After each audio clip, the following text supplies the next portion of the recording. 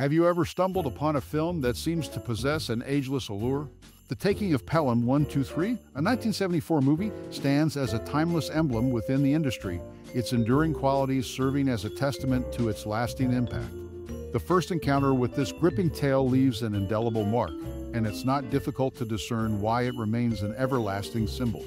This cinematic gem thrives on its unrelenting suspense and razor-sharp narrative, captivating audiences with its masterful storytelling.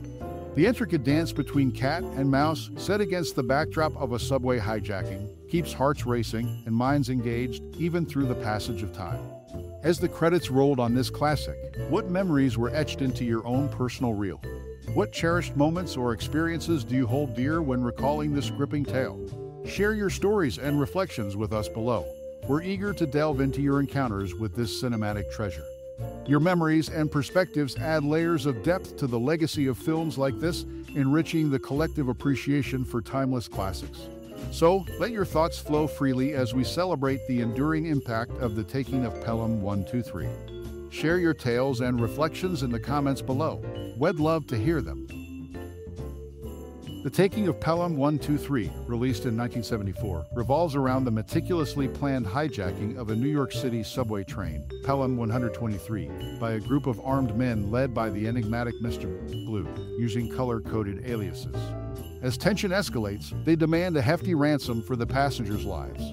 Lieutenant Zachary Garber, portrayed by Walter Matthau, takes charge of negotiations from the Transit Authority's control center. The film thrives on its gripping cat and mouse dynamics between the cunning hijackers and Garber's witty maneuvering to outsmart them while adhering to their escalating demands.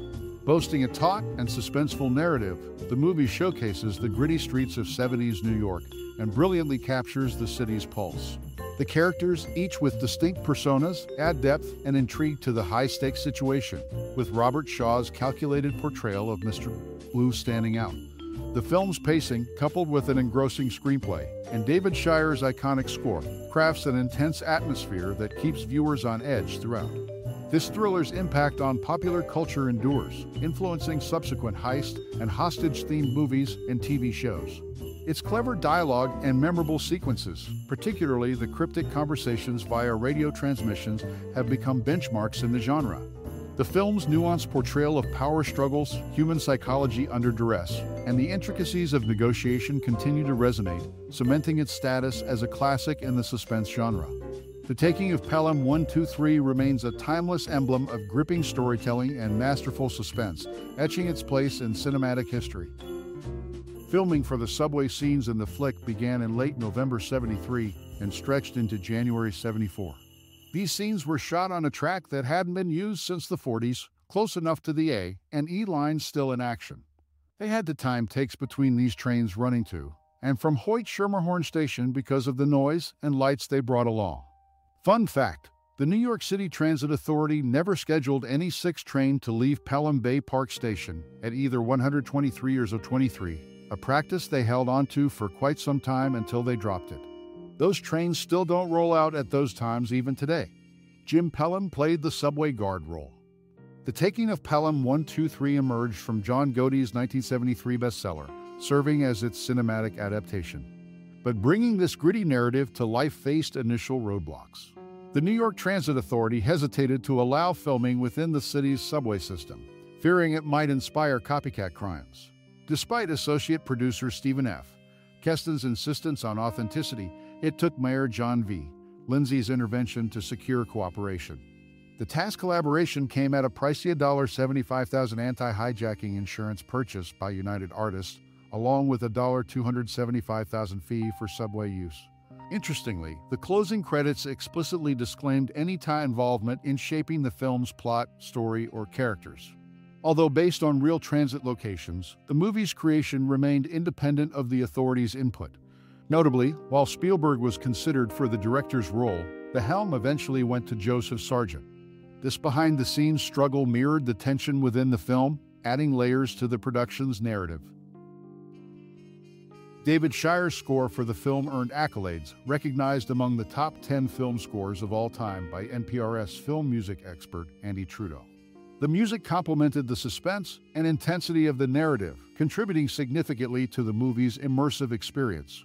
Its impact extended beyond the screen, resonating with audiences and critics alike. The score's recognition added a layer of distinction to the movie, solidifying its place in cinematic history. This acknowledgement by a renowned expert underscores the quality and impact of the musical aspect within the film, elevating its status among movie enthusiasts and music aficionados. Walter Matthau, a native New Yorker, hadn't ridden the city's subway for many years, an interesting fact considering his role in the film. Despite being born and raised in New York, he had been distanced from the subway system. This contrast between his real-life experience and the role he portrayed as Lieutenant Zachary Garber adds an intriguing layer to his performance in the movie.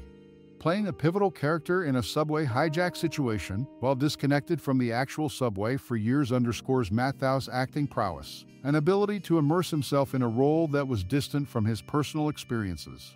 The taking of Pelham 123's narrative unfolds amidst the tense hijacking of a New York City subway train, Pelham 123, orchestrated by a group of armed men led by the enigmatic Mr. Blue.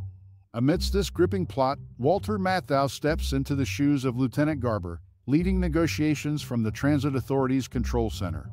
His portrayal brings depth to the character, navigating the high-stakes situation with wit and intelligence. However, Matthau's separation from the subway system in real life stands in contrast to his character's intimate knowledge and interaction with the subway world within the movie.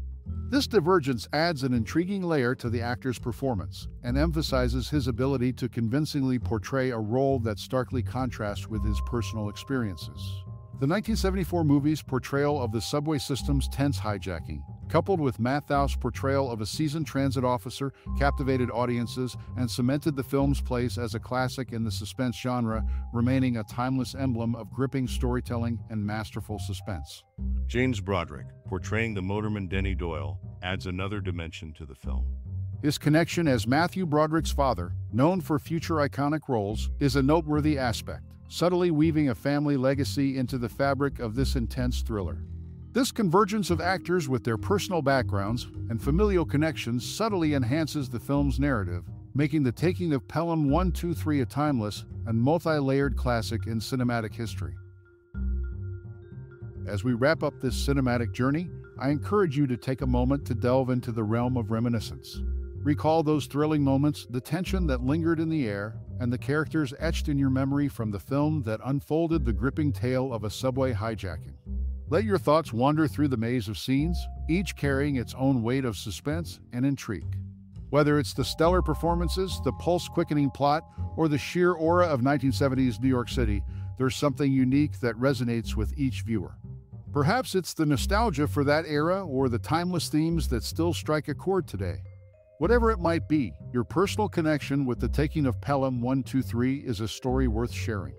Your memories, reflections, and favorite moments add depth to this cinematic masterpiece's legacy.